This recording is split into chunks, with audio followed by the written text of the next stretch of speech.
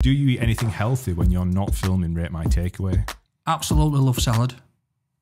I thought that was a joke. I didn't want to laugh, but you're on death row, right? You're about to get the lethal cocktail of injections. Ooh. You get to choose a meal. What's it going to be? Used to be a magician. Yes. All right, been a bit of a chunky lad. Used to go out with mates, you know. We'd be out clubbing out town and they're all buffed up and I'm there with man boobs. By 11 o'clock, I've got all birds around me thinking that I'm Mr. Wizard. To be honest, I don't really enjoy takeaways now. What's the worst takeaway you've had? And I remember pulling batter back and it had got like warts on it or something. And this ain't no burger, this. I need to go to this place. I am Baby Mix Food. And I'm Josh Gudgeon. Welcome back to the Breaking Bread podcast, where each episode we have a good old-fashioned chinwag about some interesting topics, as well as occasionally being joined by a special guest. And on that topic, by insurmountable public demand, we have Mr. Rate My Takeaway.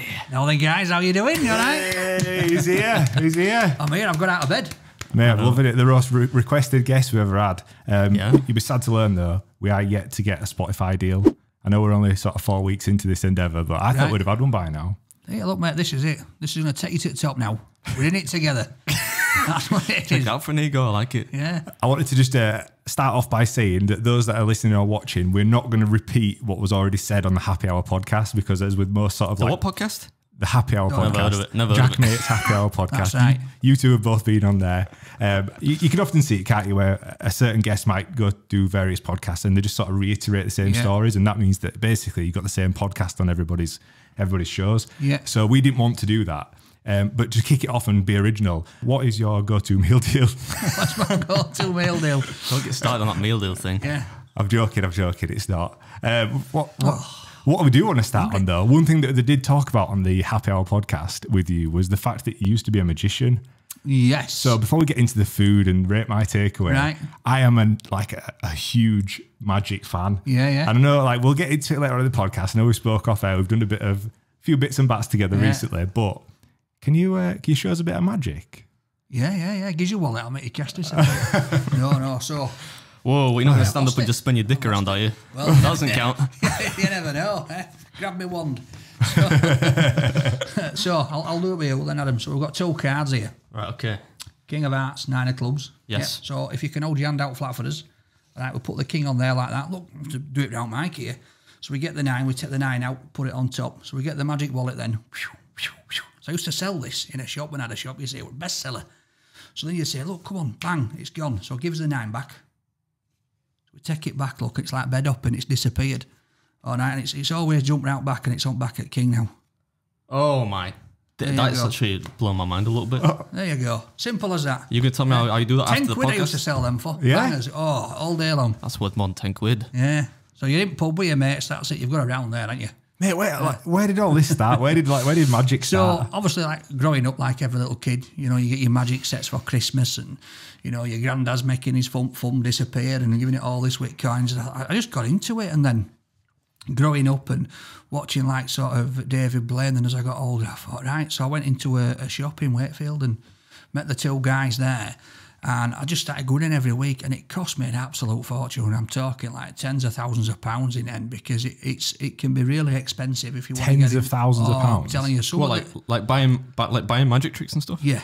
Right. So it won't, you can go and you can buy the little sets that are going to give you a bit of fun and a bit of fun with your family and your mates. But if you really want to get into it and you're serious, it takes so much dedication and time, and you've got to learn the tricks, DVDs, books.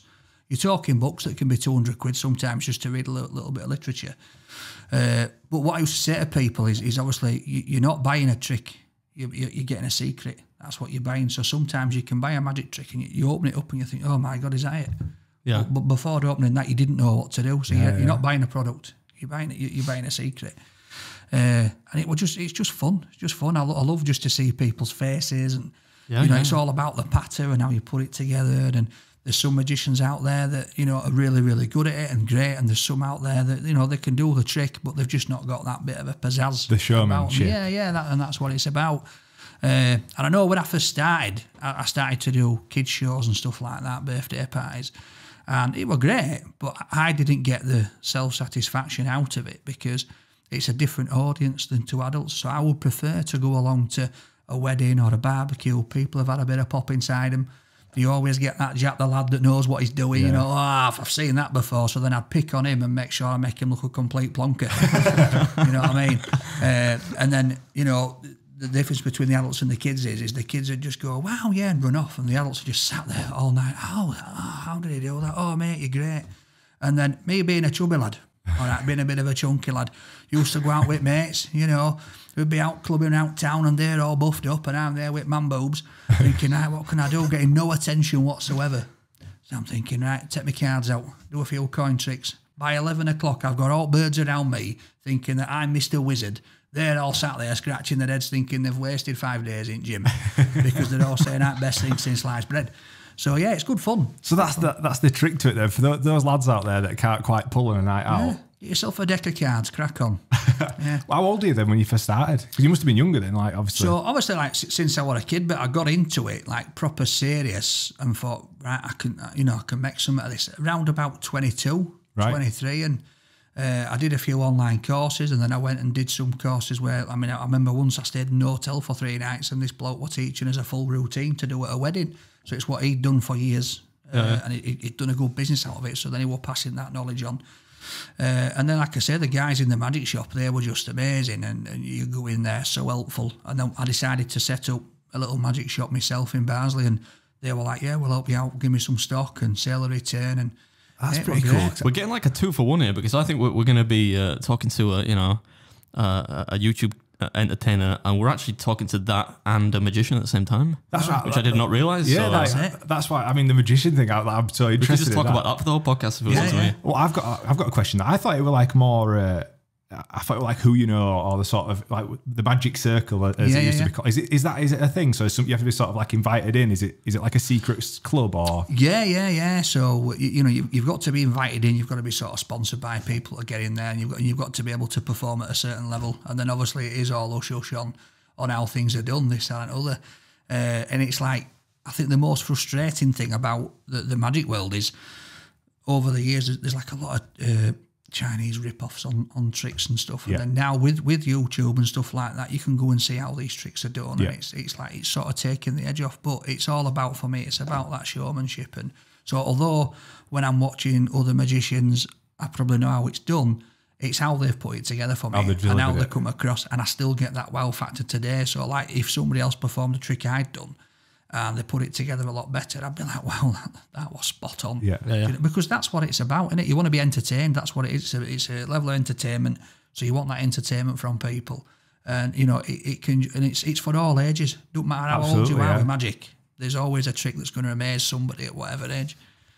So you're like a big kid here. Look at him. He's doing like a Cheshire cat here. Mate, you're going to sell me that trick later on. I absolutely love it though. Like, obviously I've just had a kid and I've always watched magic and absolutely loved it. But now I'm like, I'd love to be able to just learn a bit of magic. And when obviously I heard the podcast on Jack Mate and I spoke to Danny recently about it, I want to learn a couple of tricks, for when baby gets older. So a quick story for you is, when I first started out, like sort of turning semi-professional with it, and thought, right, I'm going to give this a go, I got a fire wallet.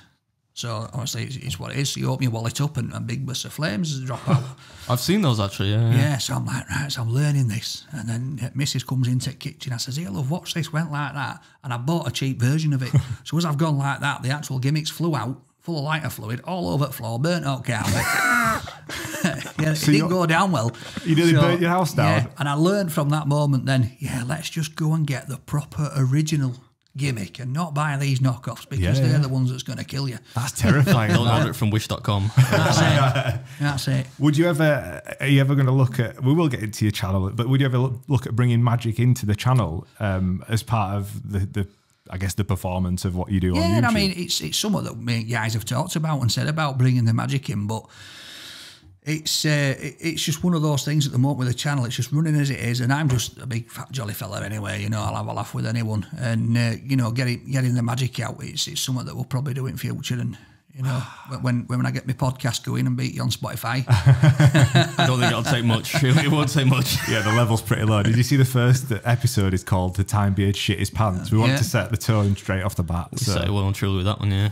Yeah, that's it. Last question: how far did you take the magic? Like with shows, like how far did you take it, or did you expect to take it? What was the?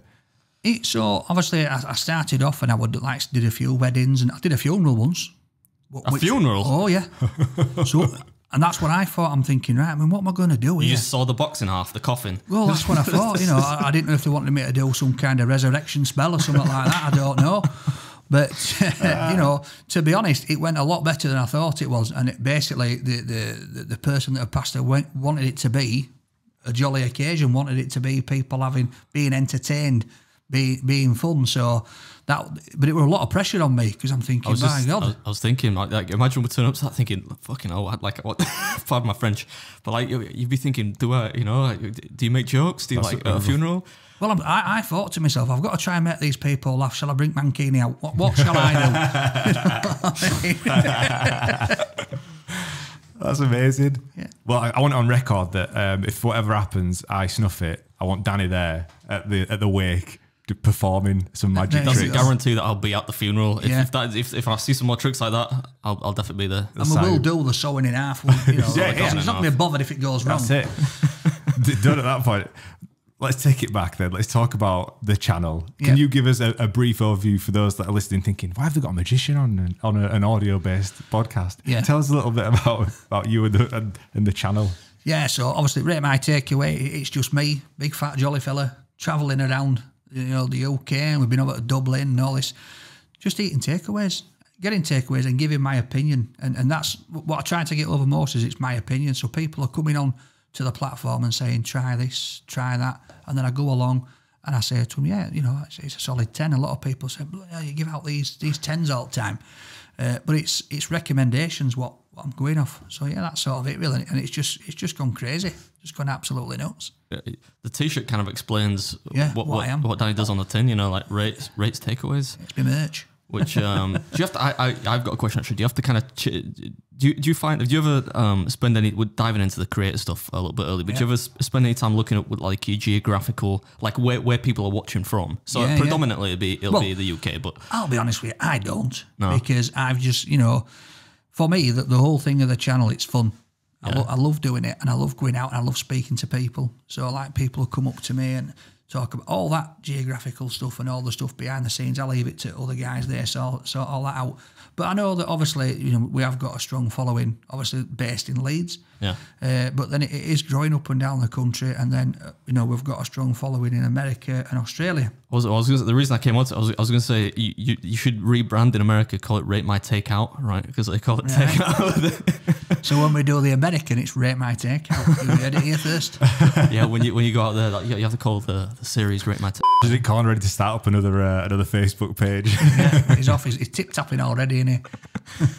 I mean, obviously, I know we've got some of your team, but like, what was the sort of inspiration to start this? I know that it originally started as a Facebook page, didn't it? Rate My Takeaway. Yeah. So it was a Facebook page. The guys had started it off and they were posting picture content, and people were putting on the takeaways saying how good or bad they were. A lot of the time, people are like just hammering it. That's all right, load of junk. And they just approached me. I mean, I'd done a couple of videos that went viral about COVID, about bog rolls and this and other. So, I know the guys and they said, do you fancy doing a video and just see how it goes? So, yeah, we did one and it went all right. Then we did another one and it started to pick up a little bit on Facebook. And as you know yourself, trolls jump in and give you a bit of grief. But, that's all part of the fun, though. Yeah, it is what it is, isn't it? And then obviously, like this year, we started uploading onto YouTube and it just went crazy. We got the viral video of me sat outside some old bird's house having a breakfast and it just went nuts. I remember seeing that kicking off because it was the same time that we launched Ben's channel, and we were all talking about it. So we were like, he doesn't follow any perceived rules of YouTube of what we all knew as for, like what we know of creating content. Because we look at it and we'll break it down into like thumbnails, titles. Like, is it going to grab somebody's eye? Is the title compelling? Then you watch the video. Is it like the Mr. Beast style, like punchy, bang, bang, bang, bang, bang? And it was sort of like raw content shot on your phone. And we were like, how has it happened? But we've spoke about it since then and gone, YouTube itself as a platform is actually built for creators like you, not so much like a professional videographer. It's not created for that. It's for the masses to be able to generate content and put it on there. And I think that's the appeal. That's one of the main appeals of your channel is like, it's you. People are there for you, for the content, as opposed to what we sometimes dive too much into, which is like the aesthetics or color grades or like we've spoken. This kind of goes in direct contrast. I don't know if it was the last episode or number 2 or whatever it was, but we talked a little bit about creating, and we said actually, and that we talked a lot about cameras and stuff like that and color grade and all the really technical stuff. But what we actually said as well was, if you want to get into it, there's no barrier to entry, and Danny's story is one that really vindicates that point of view, because it's been so amazing to see what's happened with your channel, because it flies in the face of all these things that you told about. You spend so much time on making them look all jazzy. And make sure you're shooting with your gimbal and your Sony A7S III and whatnot. And I don't think I've ever seen growth in a YouTube channel as quick as yours across any. And I think for me anyway, what makes it really cool is, not that I want to start a cultural war here, but you're not American, right? Yeah. And that's almost like it's almost the case that it's harder if you're not, if that makes sense, if you don't conform to a certain type of character. So to see your kind of pretty lo-fi stuff, like, no offense or anything, but that it's working for you, right? You shoot on the phone and it's like kind of run and gun, and it's cool to see that you can still access the platform and do well shooting like that, and making that type of content. Yeah, I think it's amazing. Yeah, I think as well is because I've got no background whatsoever in filming, videography, nothing like that. You know what I mean? So it was just sort of just my personality and the way that I am, and I think that's what comes across. And there's no fakeness about that. It's just me being me, and we just leave the camera rolling. And but when I'm doing all this daft singing in can and stuff, that is what I do. That is what I do in real life. That makes 2 of us. I'm down for that. But so for me as well, you look back 20 years ago, and on TV with all game shows and Dallas and A-Team and all that, all these productions what they've put together, and now the most popular TV is reality TV, because that's what people want to see. So be it a TV star or somebody reality, and then it's like musicians. You look now, like the past 10, 15 years, some of the best artists have come from things like X Factor, because it's just Joe Blogs off at the street. So it's like Ollie Murs as such, painting and decorating. Adam doing I feel like I'm just kind of I'm just looking at the camera like, nah, come on, Ollie Murs, some of the best artists. It's made for you, quid, hasn't it? But do you know what I mean? They've just pulled somebody off at the street. He's had a bit of a sing song, and then he's up there. And I think that's the way that it's changing. What people want to see is they want to see real life. They don't. No disrespect to you and all your camera gear. And let's disrespect Josh. You spent a bit of money in trying to get your career going and all this, but at the end of the day, we just need a phone and a microphone, and that's it, mate. We're done. We'll get on to my career later on, because I think between you've absolutely destroyed it. But we'll talk about that a bit later on. I mean, just going back to your channel, I mean, what was it like to see that growth? Because I mean, it's unimaginable sort of scale to see like the amount of views that you were getting at the beginning. I mean, still now you're getting unbelievable views. What were it like to see that process sort of come to fruition? Like, did you ever expect it, or was it just a bit of a passion project that escalated? What was the... Yeah, like I said, it was just, let's just give this a go and see how it goes. And then obviously, like the 9 or 10 months on Facebook, it was just like slow progress, and people were coming on and they were enjoying it, they weren't enjoying it. And for me, it was just a bit of fun. It was like, I've got a day job, let's just crack on with this. What was the day job? So I was working for a local butcher's, right. So in town, delivering and a bit of sales work. So it was like, still do that, and then we'd do a video on my day off. And then obviously when it went viral on YouTube, it was just, oh my God, what's going on? And then, I remember the first time I went into White Rose, and there were me and kids, and we're walking around, and this young lad and lass come up and says, oh my God, hey, my takeaway, can I have a photo? And I just looked at my daughter and I thought, what is going on here? so yeah, and then that just went on and on. And like the first 4 or 5 weeks, I was like, oh my God, it's starting to a point where I can't go anywhere. I suppose that must have been even more difficult for you, because I'm like, when that happens to me, it's still odd now. I mean, I enjoy it, right, to meet people. I'm sure you do, like people that subscribe to your content. The only way I think you can kind of give a little back is by spending time talking to them and stuff. But for me, like it was almost like a gradual thing. I'd kind of get people here and there, and now it's way more common. But I suppose for you, especially given that your audience is predominantly domestic, in England and stuff, and because it happened so quickly, you went in a couple of months from being essentially unknown to being known by lots of people, it must have been hard to kind of wrap your head around that, especially if you're going out places in public with your family. Yeah, so it was like, the first few times, it was like, I felt embarrassed at first, because I'm thinking, why do you want a picture with me? I'm just like you. I'm getting up and going to work tomorrow. What's so special about this? And then it's seeing the joy that I bring to people, and that's really rewarding. And people will comment on the channel and they'll say, "You've helped me through some tough times." And I get messages about people's mental health and the fact that they just look forward to seeing a video. Or I've had people in the videos that have come up and said, "Oh, I've struggled with this," and then I've commented on it with them and said, "Look, just try and battle through. Just live life one step at a time. Get up, do the best you can, and be the best you can be." And for me, the growth of the channel, because it's having such an impact on people like that, it's just unreal. And like I say, I was around here with Josh yesterday, and somebody were walking dog as I pulled up and chased me down the road for a photo. It's nuts. It's crazy. It is amazing. Like to see, we'll touch on it a bit later on, but to see that how much joy it does bring to people, and like people are sort of starstruck. And Adam and I have spoken about it before, and that's what for my content that I make for YouTube, I enjoy sort of breaking down the fourth wall, like showing people behind the scenes of whatever a production is, or like when we went to London, or with Ben's channel, even with yourself, we've shot a bit behind the scenes stuff that'll be coming out obviously when this goes live. And I like to show that because, people can get starstruck, but they are just another human being at the end of the day, whether they're celebrity, royalty, whatever, they are just another human. And you sort of embody that like really well, especially being in public with you, like you put them at ease really quickly, and that's quite a skill. There's times when like people have walked past me and I can see them talking, and I think I did it when I was with you the other day, and they're talking but they won't approach, so I'll just approach them and go, "Now then, how you doing?" So, but it's like today, I've come in here today, I'm starstruck, not for you because you're not, but obviously seeing your channel before. One quick question: am I taller or shorter than you expected in person? Answer carefully. If I'm honest with you, I'm just a bit stuck by the bungle jumper that you're wearing. Hey, Matt, when you know why I'm wearing this? We're not making any money from this this podcast. I think the landlord's turned the central heating off, so I just want it to be nice and toasty today. That's why. That's what it is. But no, to be honest, you're a little bit shorter than what I thought. Fuck! I knew I shouldn't have mentioned that. He walked in. It just gives you more fuel. How far away is he? Yeah. That's a bit of a Max and Paddy joke for you there. Well, I thought he was wearing platforms on video or something like that. He took his shoes off here. That's what I wanted to touch on. How often do you get compared to Peter Kay? Every day. Every day. And that's been obviously since Peter Kay went about. So even when I was doing the magic, people were comparing me to Peter Kay. Peter Kay's like a much beloved kind of national treasure, though, isn't he? So is Danny, though. So it's not a bad thing. No, yeah, absolutely. It's not. The only issue I've got is he's been following me around for years, nicking all my gear. That's what he's been doing. I mentioned garlic bread, he takes that.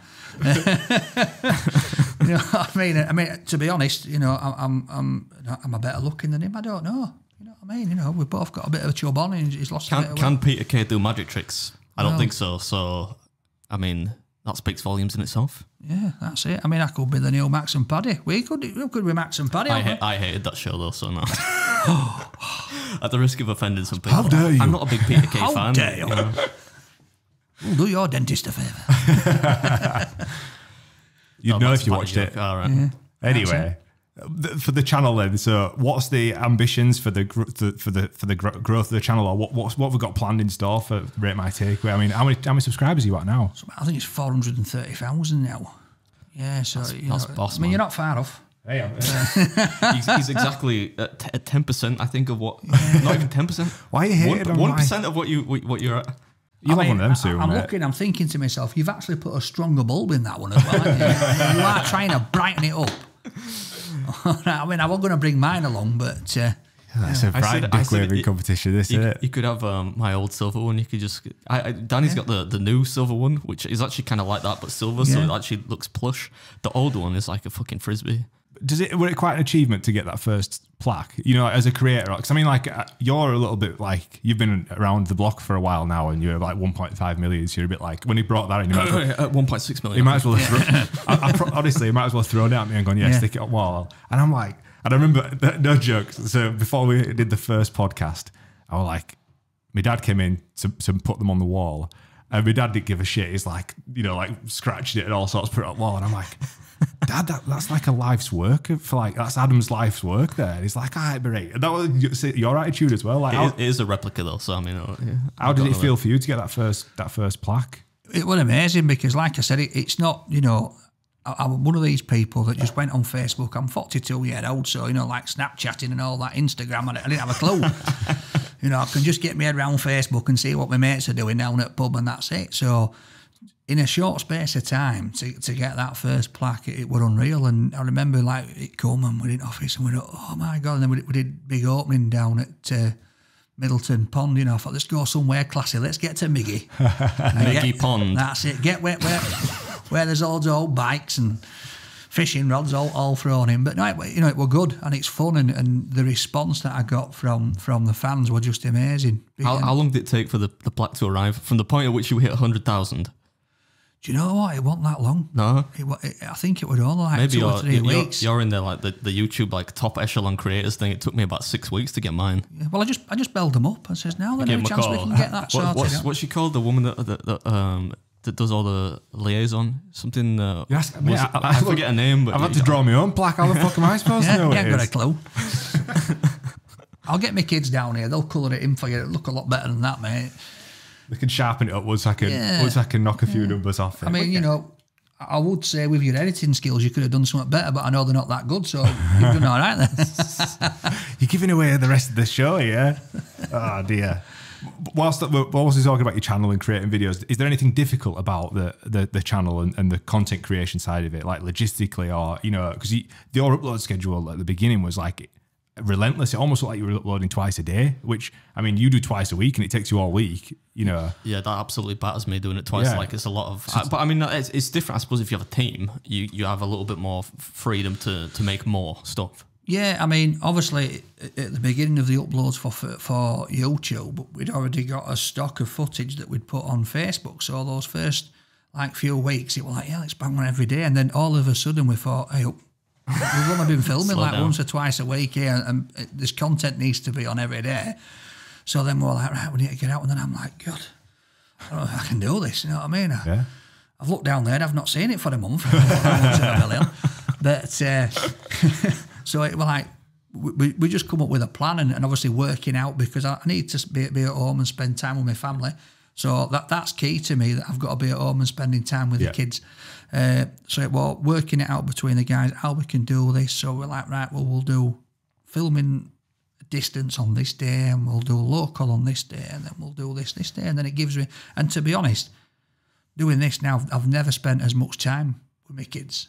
It's allowed me to spend more time with them, which is lovely. And yeah, but the schedule and the whole thing of, I mean, a lot of people, and probably you've had this, people, you've got an easy job. It ain't easy, you know, just the travelling alone and the mental strain it puts on you sometimes, just thinking about it and then thinking about what you're doing. And then obviously sometimes, I don't finish off all my meals like you, Adam, and I don't do the big challenges. Yeah. And there's no way I could do anything like that, because I'm a fat lad, but I'm not built for eating loads of food. It's just not me. So, you know, and I know sometimes when I've done 2 reviews in the space of 3 hours and I've only had a bit of a nibble, I'm like, so I can only imagine what it's like for you having to eat that mountain. I look at it and I'm passing out before he's even got down a third, to be honest. I mean, you touched on it there about leaving food, and I know you, like, we mentioned it on the Bake Off episode about them leaving food, and I want to say it as like, I'll take the words out of your mouth, but, well, not quite out of your mouth, but when... Yeah, paraphrase me. I'll paraphrase. But when people are talking about yours in specifically, saying, oh, you know, commenting the trolls, you leave all this food. Yeah. The man has paid for it out of his hard-earned money. If he wants to buy something and put it straight in the bin, who gives a shit? Like, as like consumers of all these products anyway, a lot of stuff gets thrown away on the daily basis. So it must be frustrating to see, like, you're just trying to create content and bring joy to people. Yeah. And there's people there commenting saying, it's going to leave all this food. So it's like, obviously, with the situation with COVID, it's made it difficult, because before, you know, I'd pass the food off to somebody, you know, would you want this? But a lot of the time, my kids will have it. Yeah. All right. Or even cameraman will jump in. Editor might have a bit. So we try it as little waste as possible. I think it's not even the point, though, is it's the fact that you're in, you're because you're a focal point for public perception, right? To me, the issue is that people should know that they don't necessarily know you're wasting the food, right? They're quick to jump before and judge before. You've just said that sometimes I give it to my kids, sometimes to me I'll take it home, maybe I'll give it to somebody that's nearby, because you're always on the street, aren't you? You're always out and about. I know you get big crowds now.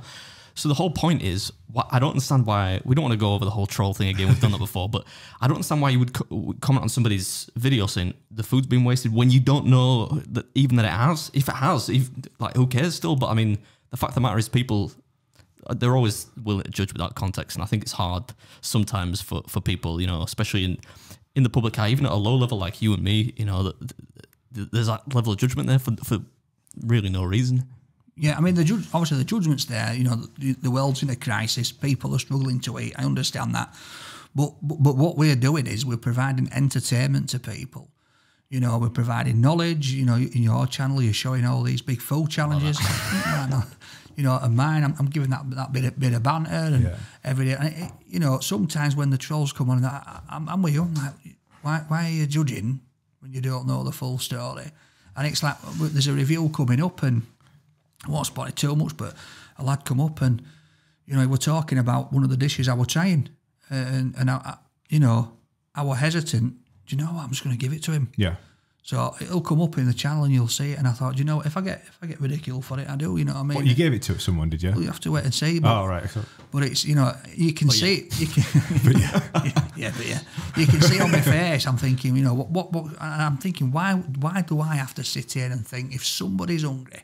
Why do I have to think, can I give it him or not? Absolutely, yeah. Do you know what I mean? Yeah. And it's like, I know we've got this with COVID and, you know, at the end of the day, you know, if somebody wants some food, all right, and they're starving, as a human being, you know what's going on.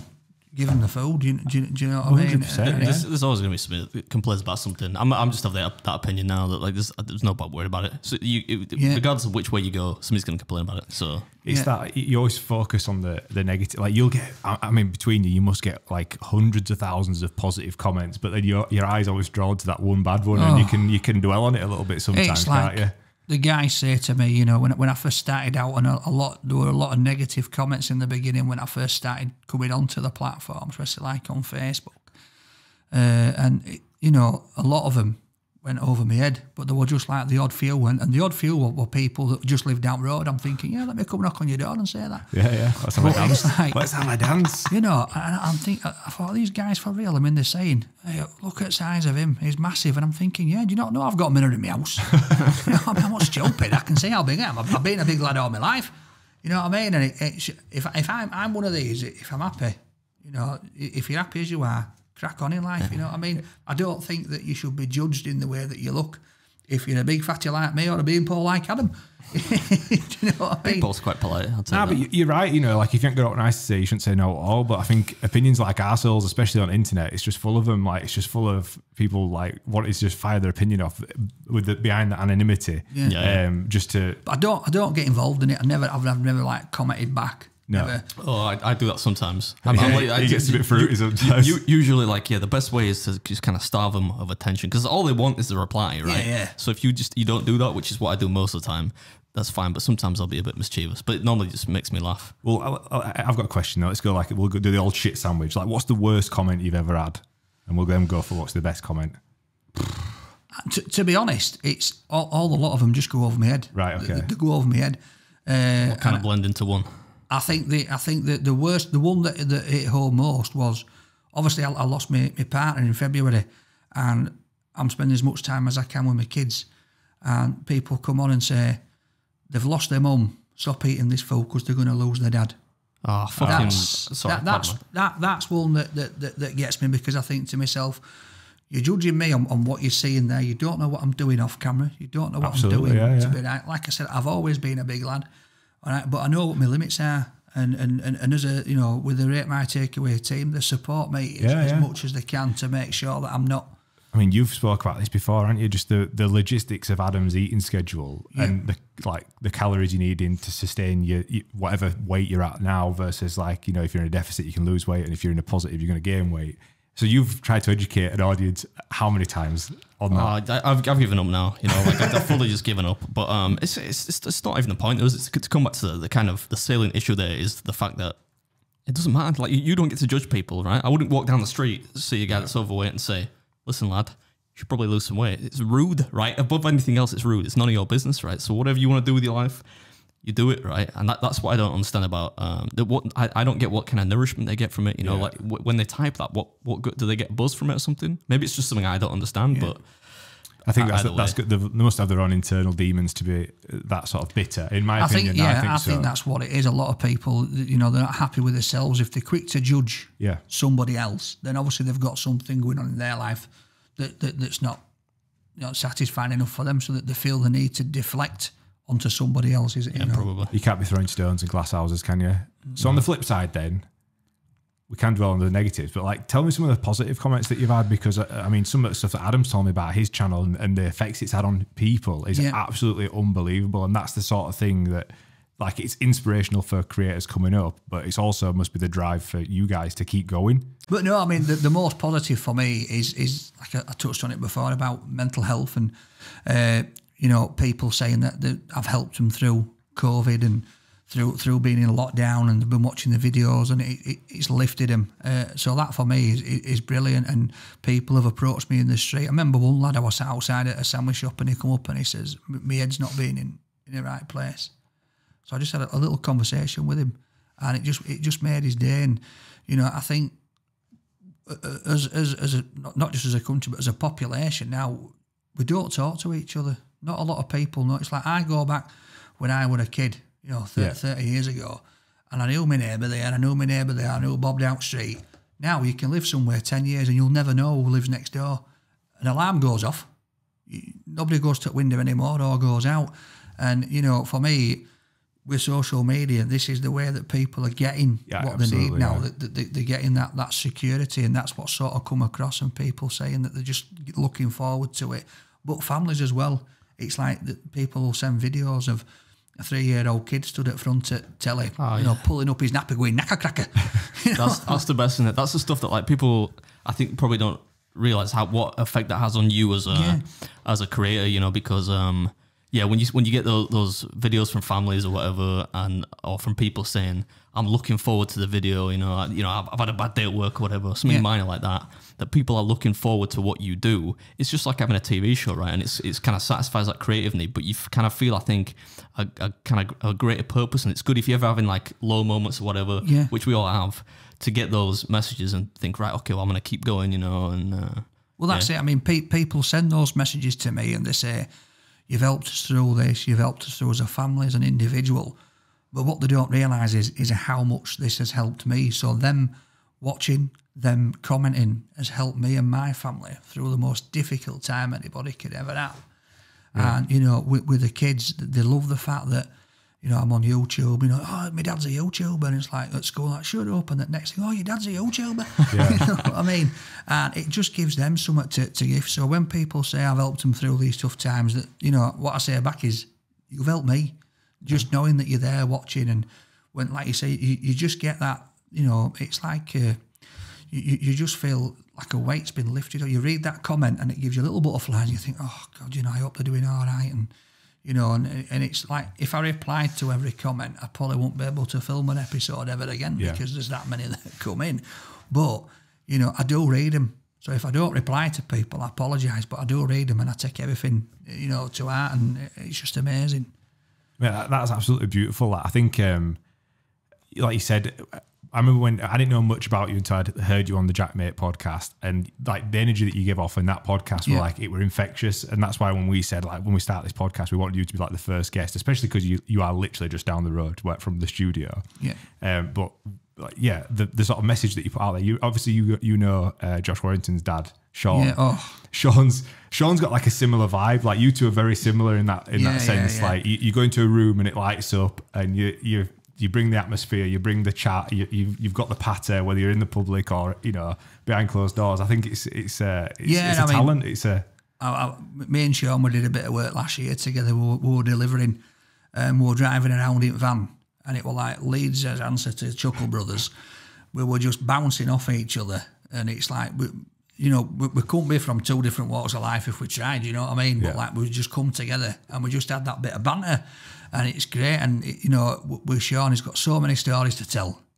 As Josh said, he could talk a glass eye to sleep, could Sean? Exactly. But I must say, if you ever want some belly pork, right, he is your man. He cooked some belly pork for us down at Butcher's, and he is a right cook, and I swear God, it was beautiful. He makes this gravy that's unreal. And what he does. 10 out of 10. That's a 10 from me. 10 from me. Well, I mean, I think if you're ever going to start a podcast, he needs to be the host with you. Yeah. Oh. Like, that would be absolutely amazing. Yeah, you would never need a guest, ever. I think we'd just be talking to each other about just random junk, and it'd just turn into something ridiculously good, because he is a funny bloke, and I do love him. He's a cracker, is Sean. You're like a mythical creature in Morley, and you know what it's like when whispers start happening when celebrities are in town and whatnot. We work out of here, and I remember when you were sort of on the come up, I can't remember who it was, somebody said to me, "Have you seen that Rate My Takeaway? He's on telly in his Hyundai or whatever he's driving, but I've seen him flying around Morley in a bright green Range Rover," and I was like, "Oh, I wonder if it's all perception." The illusion's been shattered. Yeah, I wonder, you're a magician, so I thought. So I'm going to ask you now, for the record, have you got a bright green Range Rover? Not a chance. Right? Not a chance. I think where that's come from is we did an episode at the Big Red Bus in Leeds, and as we pulled up, so we're doing the car scene and we're pulling up. As we pulled up, there's this bright yellow SVR parked up, right? So I jumps out and I'm thinking, hey, this looks all right. So I legs it upstairs to the top of this bus, and there's this little fella sat there eating his dinner, and I says, "Hey, up, mate." I says, "Is that your car outside?" He says, yeah. I said, "I don't suppose I could borrow it just to do a bit of filming with me jumping out at the car." He just chucked keys over, no problem. I'm thinking, hey, up 100 grand more, here, I'm off. Job's done.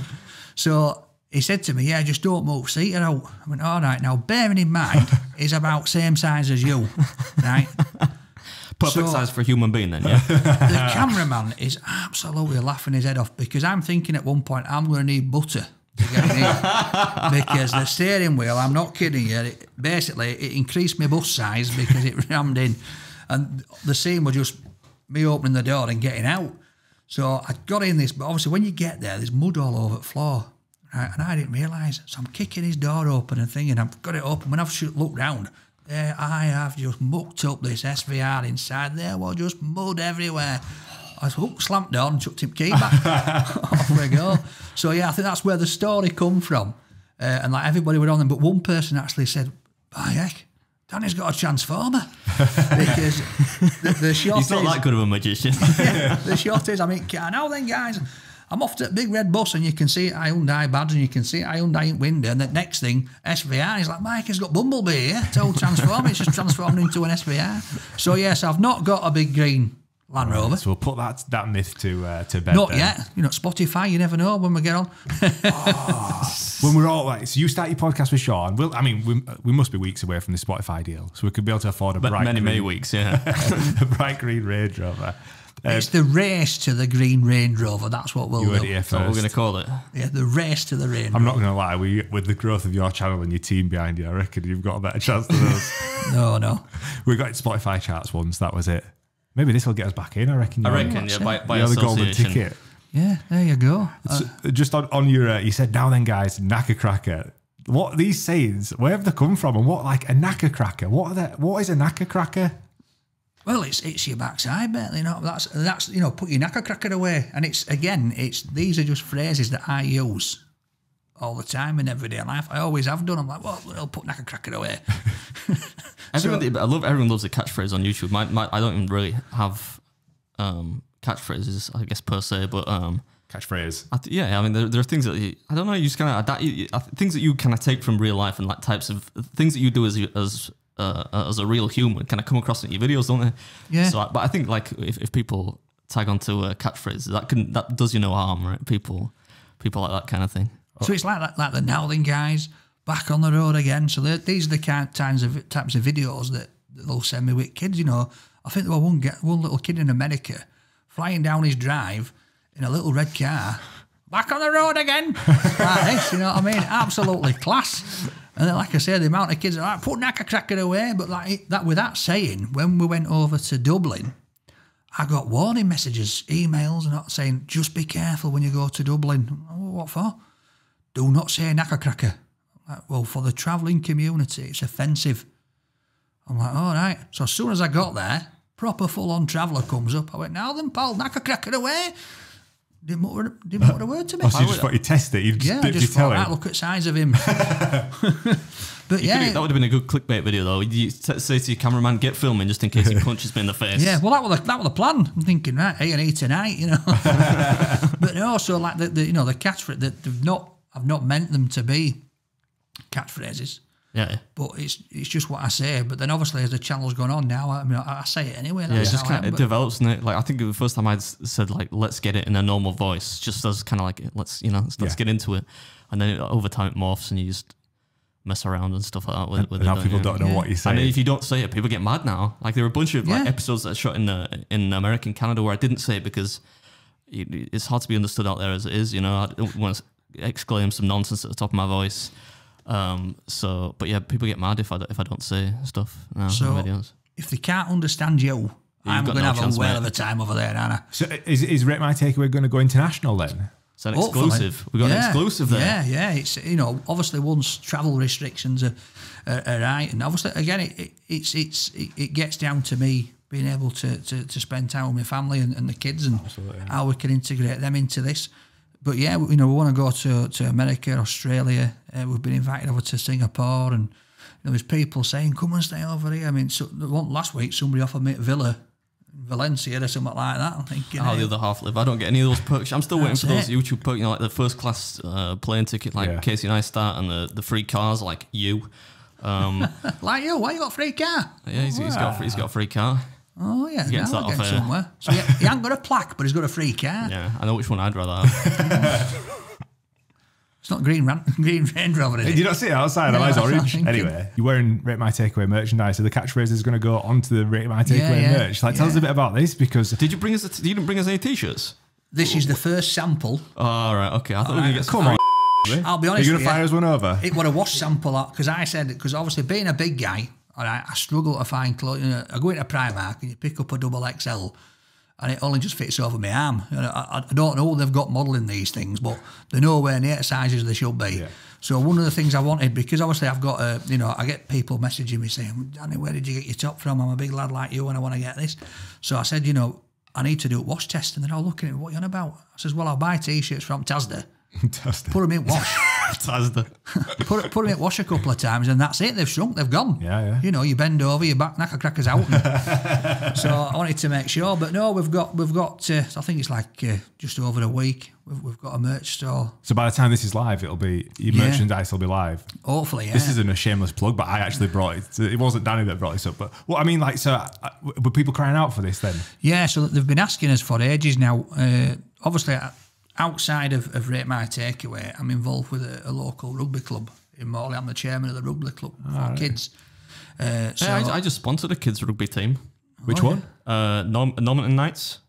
All right, well, you should have done Morley nights. That's what you should have done. Yeah, do they play each other? Because I'll be fucking. They will do now. Right, so when We're on it, pal. Right, when that happens, right, I'll be in the dugout for We actually Normanton played Knights. them, I think, about 3 or 4 weeks ago. That'd be ace, wouldn't it? I don't know why I just threw that in there, a bit of a brain fart, but yeah, I got asked to sponsor them, so I thought, yeah, they only wanted like 400 quid or something, so I thought, yeah, go on then. Yeah, And my nephew, not nephew because I'm not married to Linz, but he plays for the team. Not yet. We'll talk afterwards. There's plenty of sponsorship opportunity. Cut that shit out, Mike. I'll take your money, no problem.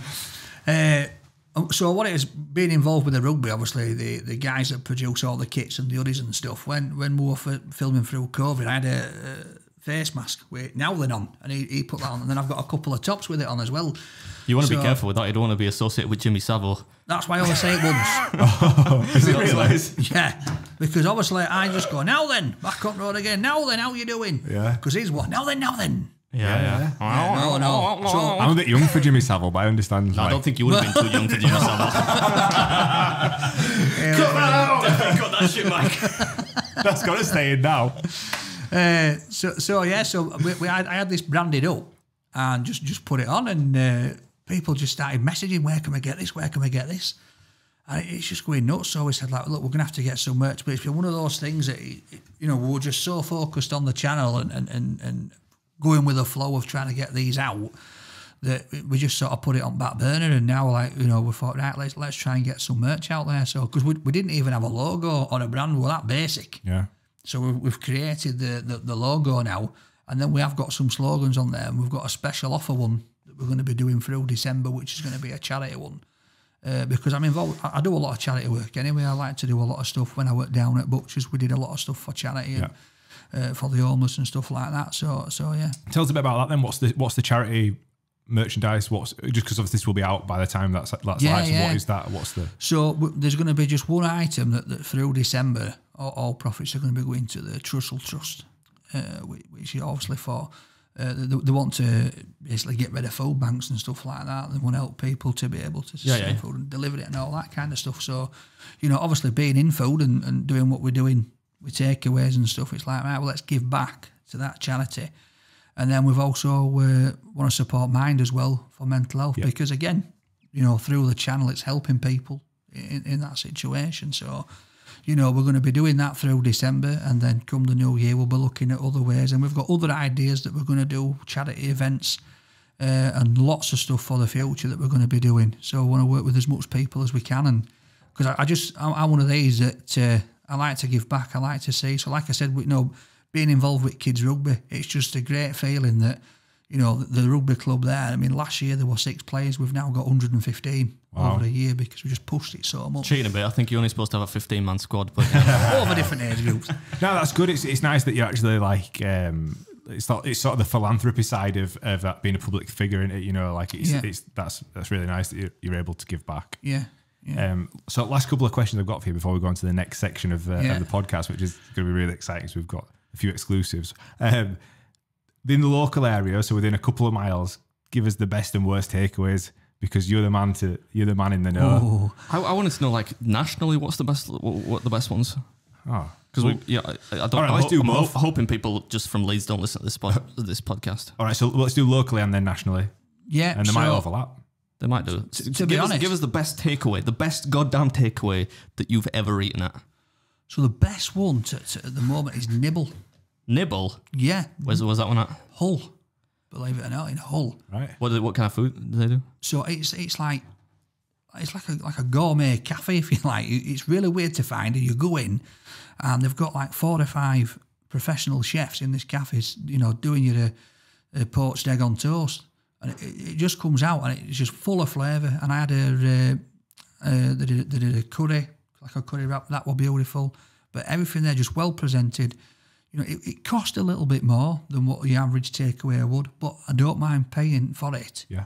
When it was quality stuff and the flavours were great. And then like the other one is, like, people always say, what's your best one? And it just, every time I just say Abdul's. I don't know if you've been to Abdul's. I saw you doing your 250,000 subscriber video down there. So what is that, like it's a curry house, a curry takeaway down in Wakefield. Yeah, and it's amazing. It's just so fresh in it. And I mean, they've got like 30 cooking stations. So you order your curry and it's cooked on its own. They've got one little bloke running around washing up, bless him. But the kebabs, the tat kebab, gorgeous, beautiful flavour. But the freshness of the food were great. I would have never in my life ordered a takeaway if I hadn't have watched the Abdul. So we'd never been to Abdul's. And I watched the video, and you mentioned this tat kebab. Yeah. And I said to Danielle and this, I'm like, look, we should have a takeaway. I've seen this guy on YouTube. It's that one junction at M1. We'll get that. And I ordered the tat kebab. And when I went to pick it up, you were there doing your 250,000 video. But it was absolutely amazing. It was absolutely delicious. Yeah. So yeah, Abdul's is probably the best Indian around here, isn't it? Yeah. They don't do big things. but if you just want to go and try it out, it is nice. It's beautiful. So that's nationally and locally. What's the worst takeaway you've had? So the worst one I've had is the the one up at Scotland, the Munchbox, as they call it. And I went in and, I walked through the door and you got a waft of grease. You're thinking to yourself, lovely grease. Oh, yeah, it hadn't been changed for a while, this fryer. And so I remember it. We sat down and we picked this lovely picturesque lake. It was great. And thinking, this is all right. So I sat down, got my chair out, ducks on the thing. I opened this box up, and it hit you like a steam train, the smell of this thing. And I'm thinking, oh my God.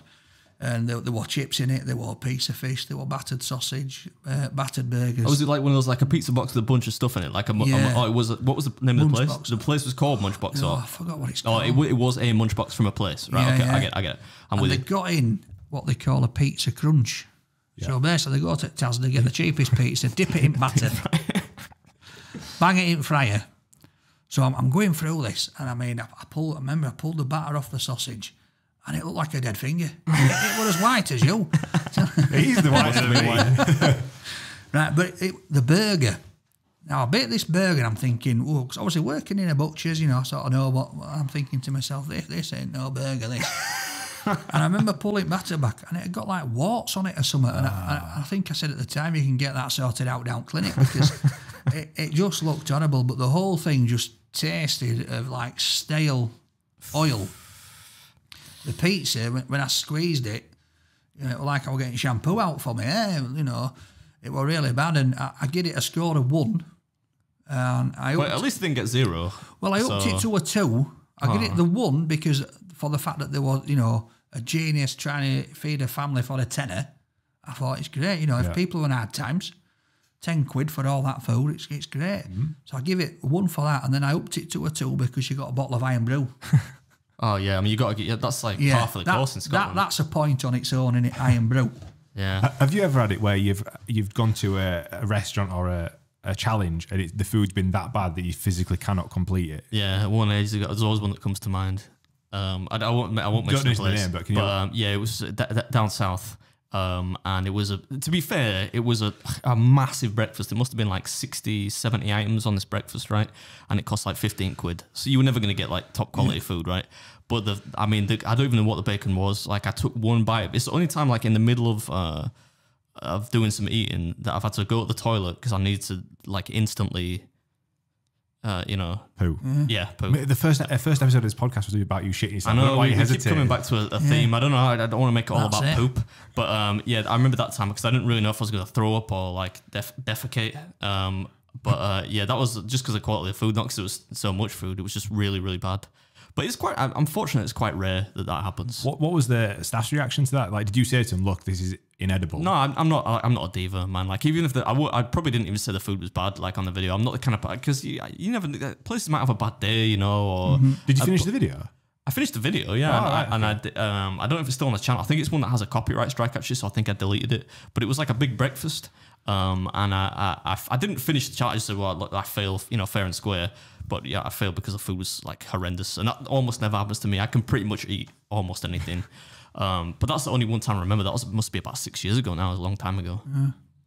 Well, in the spirit of good and bad food, if you're willing to partake, we've actually put an order in for a brunch sandwich from the highest and lowest rated place in the local area. You're gonna put me to the test. Yeah, we're going to test your palate. Test your skills here, because you are Mr. Takeaway, right? The king of takeaways. Yeah. We've got 2 takeaways for you. One is really, really good. The other one is not terrible, but it's the lowest rated in the local area. Yeah, let's give it a go. Transition. Right, so we have here one item from the worst reviewed takeaway place in the local area and one item from the best. Now, they're both breakfast items, so there might be, better or worse places out there depending on the time of day. But for breakfast, we got the best and the worst. Danny here, king of takeaways, is going to try each one of them and tell us if he knows which is the best and which is the worst. Right. Well, let's get into So it then. tuck in there. Who's gonna? You. Right, well, let's have a look at this one first. It's a funny shaped bun. It looks like a tortoise. I was thinking that myself. The baker's going a bit weird there, isn't he? Yeah. So It's like those, what do they have? Those, when you buy chocolates and they're out of shape, Misfits. Ah, yeah. It's a misfit sandwich. Cutting into What have we got inside? So I'm going to have a look now. Let's have a look. So we've got a bit of an egg. Bit of an egg. Black pudding. Oh, I love black pudding. Nice. Who doesn't? Bacon, sausage, tomatoes, some beans knocking about, bit of mushroom. It's full. There's one bean on the edge. Yeah. I think one side's tomato. Oh, no. Yep, one side's got tomatoes on. One side's got beans on. Oh, nice. I like the construction of that. So like, you got, if you don't like tomatoes, you don't get it, all over the... I can't stand beans in a pot. Yeah. In a pot? When you rather have than a on breakfast, plate? yeah, beans in a pot. It drives me nuts. Why put beans in a pot? It's just been Easy, fancy. Danny. Don't flip the table. It's telling just you. beans. So, yeah, it's kicking Getting off. angry now. You know what I don't like though? Like we went on a shoot actually. Me and Mike were talking about it. This must be like a Yorkshire thing. Why is the tinned tomatoes in a sandwich? Because like that's going to destroy the integrity of this. It's soggy on bottom. Is it? Yeah. Soggy bottom. Just tin tomatoes. All right, let's have a Soggy go. bottom. I had a soggy bottom on the episode 1. Oh, look at that. That was a powerful bite. I think there's a competitive career in here. Competitive eating career in you. I'm going to have to have a bit of black pudding. Look at that, man. That's a proper bite. You saying? What's it taste like? It's all right. It's not bad. Painting a real picture for me there. I feel Soggy- like I'm eating it. Soggy bottom. All right. The sausage just tastes like a basic standard cafe sausage. So a cheap sausage. Yeah. Yeah. Okay. Like them, is it nice about Richmond? Is it Richmond ones where they're just like, Oh, don't say that. Mrs. Beard loves Richmond sausages. You'll be fucking up a sponsorship deal. All right. The bread cake, it's not bad. It's nice and soft, but it's not a wow factor sandwich. right? For me, it's just a basic breakfast sandwich. What are we going to score that out of 10 then? And you can feel free to be a little bit more discerning on the podcast. You don't have to give it like a 10 or a 9 or whatever. No. I mean, to be honest, how much was it? Do you know how much it was? We don't. We can maybe we'll put that on screen afterwards. But Yeah, because when I'm doing the review, I'm taking all this into account as well. I want to see. it wasn't too expensive. I know because I paid for it. So you're welcome, by the way. Thank you very much. For a basic sandwich on that one, I'd go in at an 8 on that. Yeah, Ooh, Yeah, not bad yeah. then. it looks like a solid workies butty. Do you know, like Yeah. 10 o'clock on a Friday? You know, apprentice comes round. What you having? Oh, I'll have a sausage and tomato sandwich. That's what I'd expect to see. I think. It looks to me more like it. I bet it tastes good, but it doesn't look that great on the outside, which is not always a bad Yeah, thing. the sausage, it looks a bit overcooked. A touch, yeah. Yeah, but it's all right. But again, it's your basic standard. Better than the one that you had in Scotland. Definitely. Right. Do you want to try the second item? The second one. So we've got some little You- sides there's here. little- Look at these little bad side- boys. Yeah, Polish I that. think they're like tater tots, which is weird.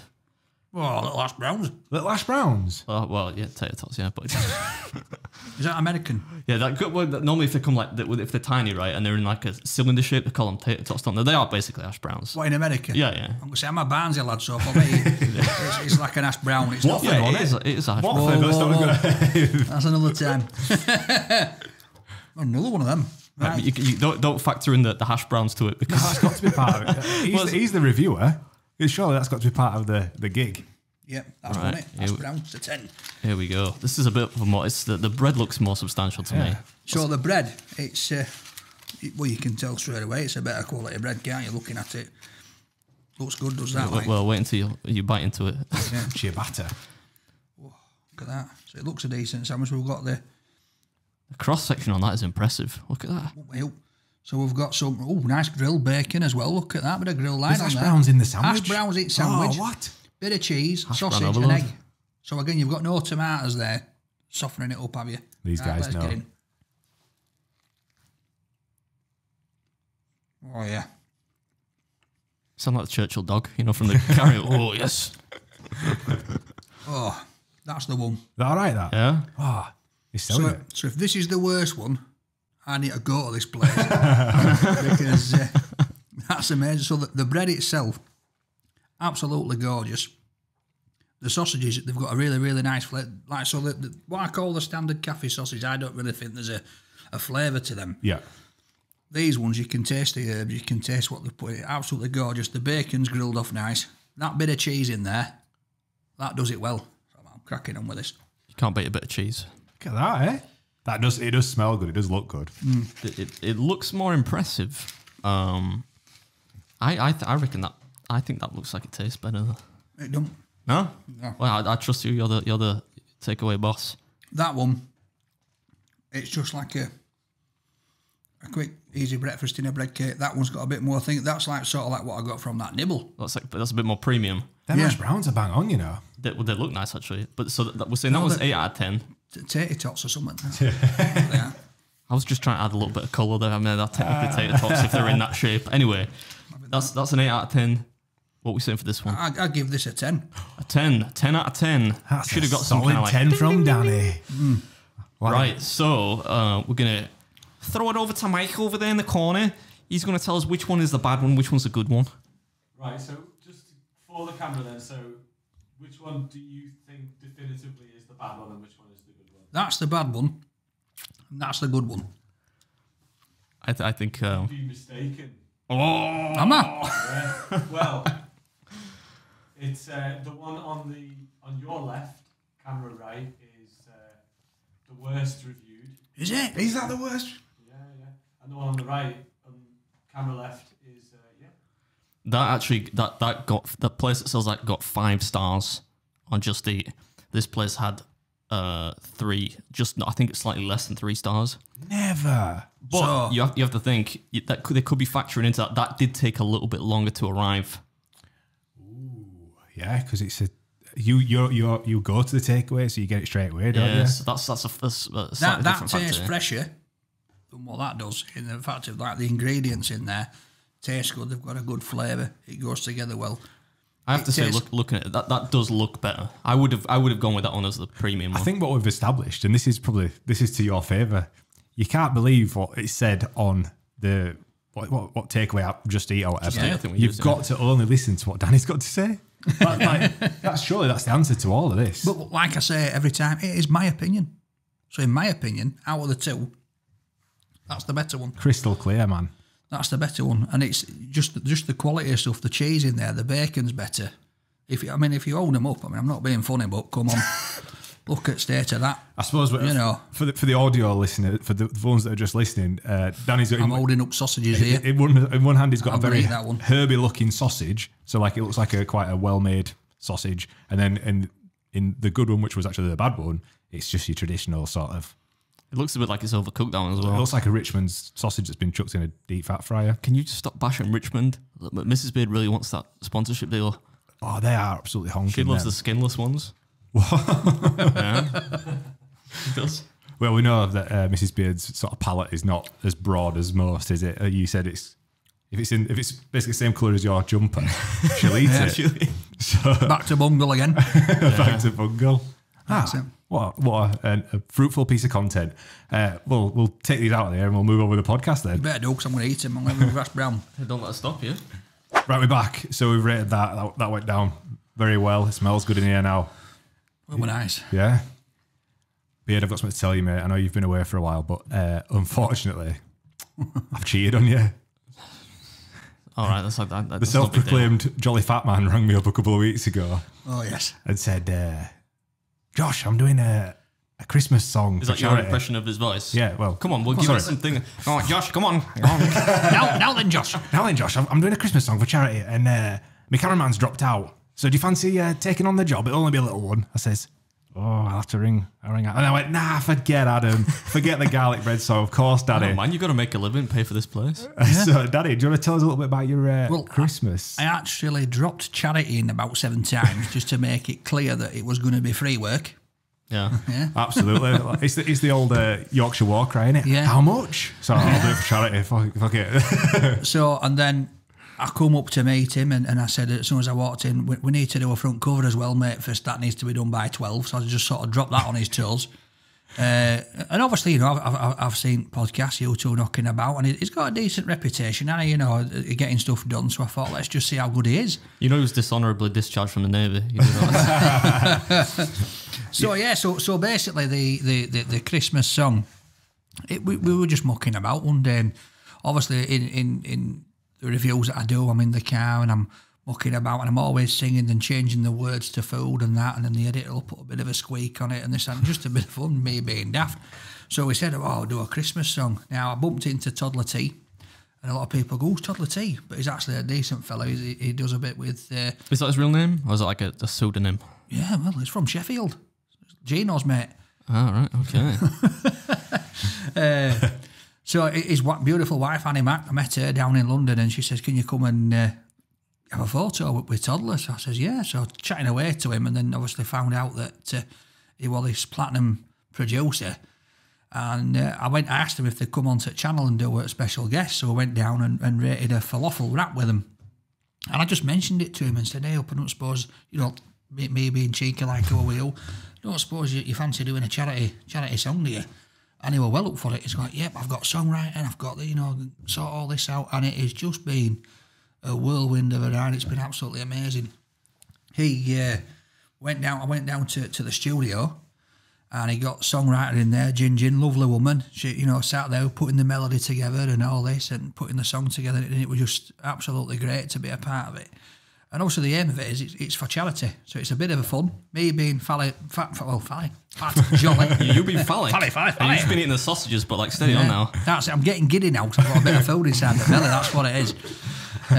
But yeah, so you know, just me being fat jolly fella, singing a bit of a daft, cheesy Christmas song. I feel that. I can feel that.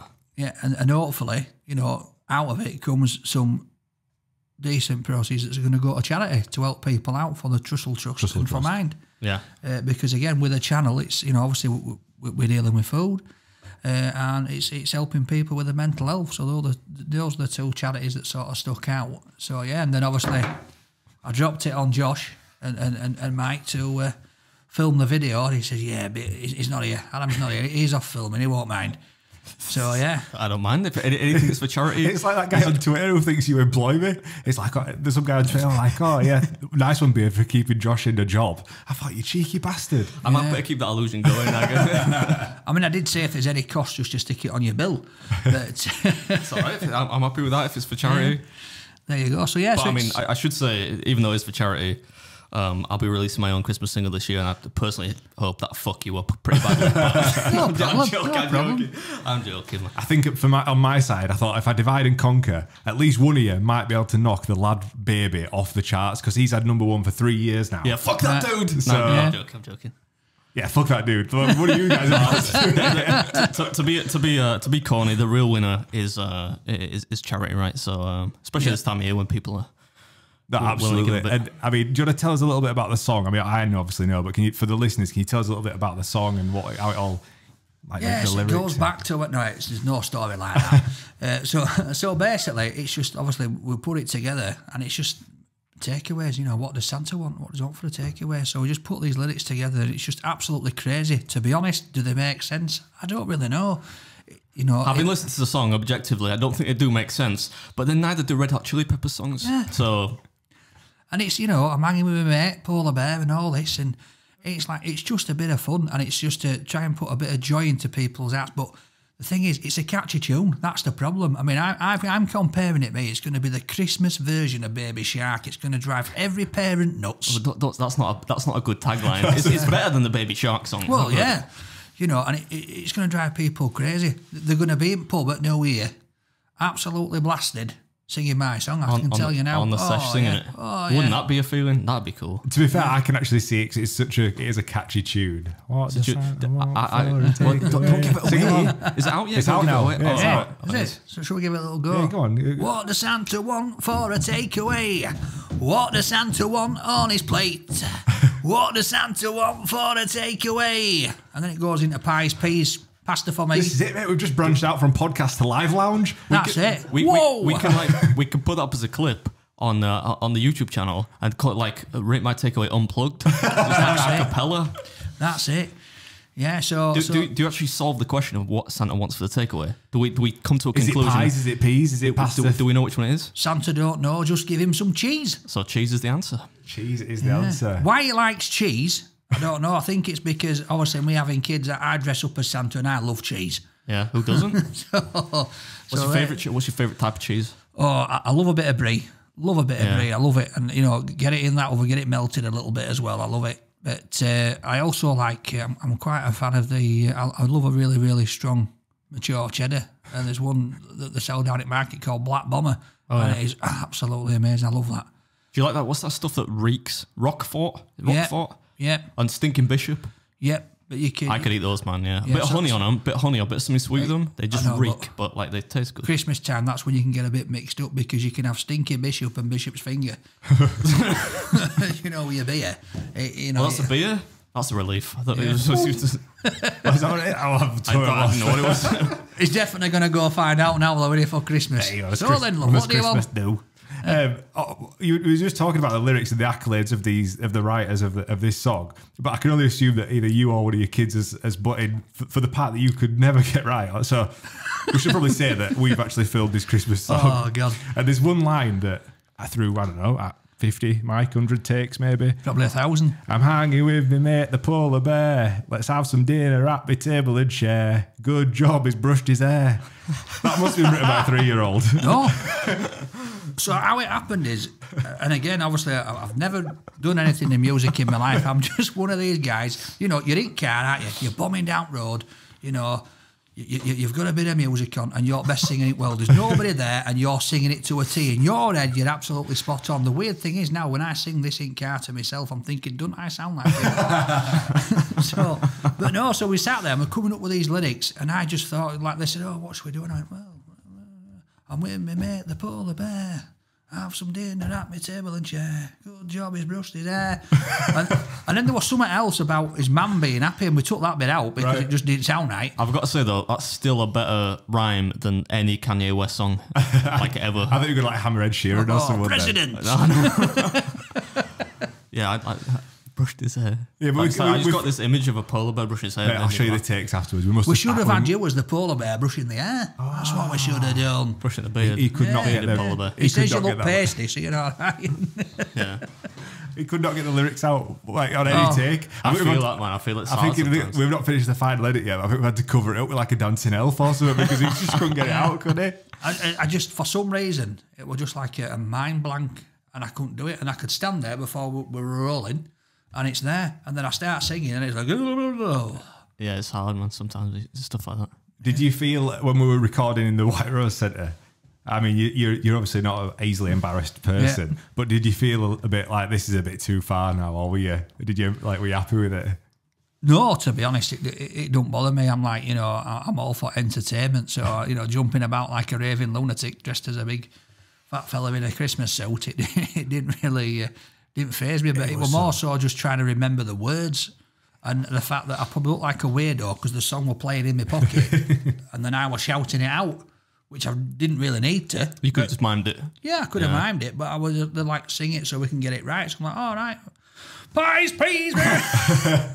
The people turn around looking, there's old ladies like, that's part of the best part that you showed me like a little kind of like or Mike showed me the it's not finished yet, right? But the basic structure of the video. And the parts that were cracking me up is when Danny's walking like in the White Rose Centre and they'll just go past like an old woman and she'll be like, what the fuck? Like that, and turn and look at him as she doesn't know what's going on. One of the funniest things that happened that day wasn't actually involving Danny. We'd asked it, I probably shouldn't mention this because it might get some views, this podcast, but there was this young lass who works at the grotto. She'd, like, bless her, she'd allowed us to Santa's Grotto, Santa's Grotto, yeah. Not the Playboy Grotto. We were on like the top level of the White Rose up in like the food court area, and she comes up and speaks to us and says, yeah, boss has said it's all right for you to use it. And we're like, oh yeah, thank you. And she's a young lass. She turned around and walked straight into this pillar. Face planted. And we were like, yeah. You get it on camera? That's what I said. That's exactly what I said. But no, poor lass, she did proper like face plant and then just, sorry, and carried on. And I mean, you were laughing a bit, weren't you? Nah, you know what? If you can't help it all when stuff like that happens, can you? Yeah, she shouldn't be embarrassed. I thought that'd have been 250 quid straight in bag if we'd have got that on camera for her. You got bonus. We mentioned that Daddy is the lovable guy that you see here, but he's a very cheeky guy as well. So all this was supposed to be done within a day of filming, and we're currently 3.5 days into filming, and that's right. It's still not complete. All for charity, all for charity. Yeah. Anyway, but what the first thing he asked me when he walked in, so this is when I first met him. He's like, "Oh yeah, we just need to knock up a quick album art cover for the song," and I was like, "We need to do that." It sounds like you and your team need to do that. But he goes, all right, we'll do it. So we're like brainstorming ideas. What can we do? He's in this ridiculous suit. I've seen the suit, man. And how will you have to tell me where you got that? I might wear it on Christmas Day. There's loads. Mike, who came up with it? Who came up with this idea for trying to do a copy of Mariah Carey? Were it you? Yeah. So Mike was like, why don't we try and like recreate Mariah Carey's without getting like a copyright strike or whatever? And this is an exclusive for you, Adam, because you won't have seen it yet. What do you think of that? That's class. Why are you covering your balls? That's the thing. Did you have you had like a semi on at the time you had to cover it up? She was sort of going like that, but for some reason I'm sort of clinching on. I'll be honest with you, getting a fat fella in a position like that, and they kept saying, "Can you lean back a bit?" I thought my life were ending. I thought somebody had just cranked a big bit of wood up the back of my spine. I'm sat on my own ankles thinking, do you know what? There's 20 stone of me on here. I'm going to be dead in a minute. That is it's worth it though. It's worth the pain because that's a good album cover. I can't wait for the album cover to be on the wall in the studio. In fact, we'll put it there. We'll take that down. Yeah. Is that platinum plaque? Is that the woman that I was talking about? That old woman's face? That's the one. Yeah. We'll put it up on screen. Put that on screen. Yeah. Yeah, it's a cracker, that, innit? Bless her. Yeah, we got some looks at White Rose that day. It was fun. It was fun, and you know, a lot of the public, you know, some of them were just looking at me like, "What's this weirdo doing?" And then a lot of them were just sort of joining in with fun, really. And some of them were bopping away, weren't they? Yeah. That's good, man. That's what you want at Christmas. Yeah. You know? I think the one that stole the show on the video for me was the other elf from the grotto. Like, she gave us a performance. Yeah, like, yeah. That's some going from that young Well, lady. she flung the door open at the back and like letting out some little kid like who'd just seen Santa, and she's all giddy, way and all this. And I says to her, "I hope you're going to be like that when we're coming here filming." And she went, "I am, Danny. I love you. I watch it all the time." So I'm thinking, yes, we're here, we're on here. So as soon as we went in, she was just off her head. She was loving it, proper dancing about, giving it some. She made it. And the Santa, "What is it? What is it?" Oh, it was class, but it took a bit to get "what is it" out of him. Because the final lyrics are, "What? What is it?" So that's all he had to say, but he didn't say it once. What did you say? Something else? He just kept saying, We said to him, "Can you just say what? What is it?" So he went, "Yeah. What is it? What is it? What is it? What is it?" I mean, he's got a fake beard on, so you can't really tell what his mouth's doing that much, can you? "Oh, I missed the trick. We should reshoot this. You should be Santa." Yeah. Like a young hipster, you know, like when they got Captain Birdseye and they removed the old guy with the grey beard and they made it like a handsome, young, ripped That's it. guy with a black beard. Ripped. They could do that, yeah, with formerly ripped. They could do that with Forward. Yeah, like a surfer dude that's done his surfboards dead at Slay. Man, I'm really, really excited to see where both of your songs, we're going to talk about yours in a future episode, but I'm excited to see where yours lands in the Well, chart. I've heard a little piece, obviously. I've heard Well, Danny's will be in the chart. Like, mine's self-released, so I'm not in. I won't be in the chart. But you know, you here still we go. download it anyway. Here we He's go making now. excuses already. He's had a ain't go he? at you with car. He's now having a go at me for releasing song in iTunes. No, that's what I'm saying. I won't be, Come on, Bumble. I'll be on iTunes. I just won't be in the charts. Right, so we're gonna wrap up this podcast now. We put it out to our audience, which is surprising that we've actually got an audience for this podcast. It's me, mate. That's why I said bring me on. Just asking yourself questions. So we've asked them. We said, right, if you've got any questions for him, let us know. So we'll rattle through these. The first one is from Mrs. Beard. All right. Yeah. She said, "You best ask him his favourite place to eat garlic bread." Just, I can't overstate the importance of this, because she said before I left the house this morning, she said, "You make sure you find out where he says does the best garlic bread around this area." So no pressure, but So garlic bread. So in here in Morley, there's a restaurant, Sambuca's. that's a restaurant. Yeah, yeah. Sambuca's. It's named after a Sambuca. drink. Yeah, yeah. And they do some all right garlic bread in there. Sambuca's in Morley. Right. Okay. Give it a go. That's a bit is that like. So Sambuca's is the answer then in Remember Marlow. that, because I'll forget. Fair dues. Well, you can just rewind. There you go. Right, so Joe Murray Funk. So Joe, he's the guy that helped design the branding for the podcast. He asked, hi Joe, he asked, "What's your biggest gripe when ordering a takeaway?" His is putting cold drinks in the same bag. For me, it's actually when they put salads in a little food bag and it just goes soggy and mushy. Like, why did they do that? I think it's like, so the sandwich I've just had with the tomatoes in, that's just turned it really, really soggy. I think sometimes, like with burgers, they can put that much stuff in them. And you'll probably have this, you can't even pick it up. It's sliding here, there, and everywhere. And that's a bit of a gripe I have sometimes. You know, the quantity sometimes can just ruin the meal. If it's too big, if they build it too big and put too much sloppy stuff in, you can't eat it as a burger. You've got to get knife and fork out, haven't you? Too many cooks spoil the broth, Absolutely. as they say. Family Heart Fun Food asked, "What's the fanciest takeaway you got that didn't taste as good as it looked?" Oh, fanciest one. That is a great question, by the way. Who was that? Family Heart Fun Food. Can we give him a top fan badge or something like that? Because that's a really good question. Yeah. I think so. This was one of the other lowest scores that I got. So it was back in the beginning, and we went to the hometown of Barnsley. So I was all giddy, thinking my first review. Went to a dessert place, and it looked amazing. And I'm thinking, oh, this is all right. And then when I just ate it, oh, it was horrible. It just didn't taste how it would look. These desserts, the waffles, they were rock hard. And I'm thinking, you know, they've got these bourbon biscuits that probably smart price from Tasda sprinkled on top. You know, like the cameraman, he's just sat there, and I just looked so drained because I'm thinking I was so giddy at going back, and it was a nice big place and all these desserts, and I thought, it's just ain't right.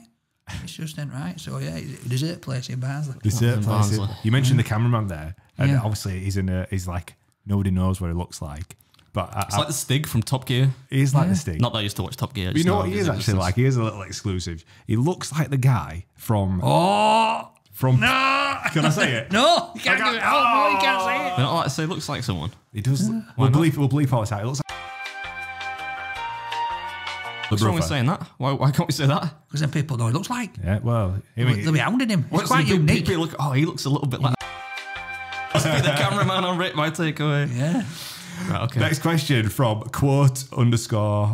_the_mank. So quote the mank asked, "How has fame affected you and your family?" We touched on it briefly before, but Yeah, so obviously it's helped us through a difficult time. So I can't thank people enough for watching it and continue to watch it, because it's helped us move on in a difficult time. Well, so just like not sort of move on, Yeah. but sort of like look forward to the best things that we can. that's really nice. I mean, it's obviously unthinkable what you Yeah. went through, the highest of like the lowest of lows, and then through to the highest of highs. You know, Yeah, and it's obviously if this hadn't happened, I'd still be working a full-time job, which would be more stressful because I wouldn't be able to spend as much time as I do with my children. Absolutely. So it's allowed me to sort of spend that quality time really with my family, which I appreciate more than anything. That's amazing.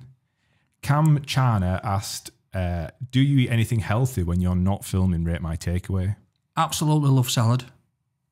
I thought that was a joke. I didn't want to laugh, but No, through summertime I do, but I like, jacket potatoes and stuff like that. So I just, when I'm not filming, just try and keep it without, to be honest, I don't really enjoy takeaways now, if I'm honest, because I'm eating that many.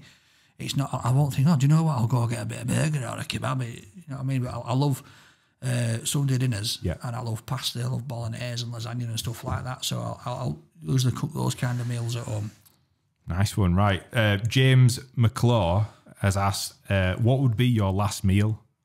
ooh, that's a good Death one. row or whatever it would be. Yeah, so you're on death row, right? You're about to get the lethal cocktail of injections. Ooh. What you choose? I'm just setting the scene. You're not actually on death row. You get to choose a meal. What's it going to be? For me, it would be home cooked chips. Nice. All right. Deep fried? Or we're not talking like McCain's, right? We're talking like deep fried. Yeah, proper, hand cut, deep fried, Nice. proper chips, lathered in salt and vinegar. Fat as peas, I love them. Like processed peas, boil the heck out of them. Are those ones that come out, they look like grey? They're not even green anymore, they're like grey. No, they're got a bit beautiful. blue. And then it's got to be a beautiful big thick ribeye steak. I love ribeye, absolutely beautiful. I like the marbling on it. I love that nice bit of fat. So that'd be like my last sort of meal with a treacle sponge and custard. Oh, That's that's a solid, mate. I'm put Yeah, it there. bang. That is a meal. That's a proper English meal as well, right? Solid that. Yeah. I fancy like that. that. I should go for dinner after this. Treacle sponges, we'll have that. Yeah, that's cool. Tanets04 has asked, "When are you getting a new chair?" Well, when this one breaks, which, it could be any day. I saw you in Birmingham on one of your videos, and you looked like you were going to topple over onto the roundabout. I swear to God, there's a bit of wobble on it. So that I think like one of the pins, I think it's going, so it ain't going to be long. But I've decided that we'll just hang out until it goes. The best case scenario would be if you get the moment it breaks on camera and you're eating some food, you just goes backwards off your seat. Yeah. So, and you can bet your bottom dollar it'll be something like, when we do US tour or something like that, where I can't just go to Bianco and get another one. You're bam. missing a trick here. We need to get Rate My Takeaway chairs, fold out Well, chairs. that's it, yeah. Watch the merch store, mate. There better be a chair on there now. So Tom J Man 8 has asked, "Does the cameraman ever get fed?" We've touched on that earlier. Yeah, he does. So obviously he'll pile straight into food when I've done. He gets in there, and obviously some other stuff is like he'll say to me, "Don't touch that side of it. I want that side." You know what I mean? But yeah, he does get food. People think he don't get fed, but he does. He does. You can see he's a unit. It looks like he's been lifting like you. You'll never see him, will you? But He must be bigger than me. I'm only a little.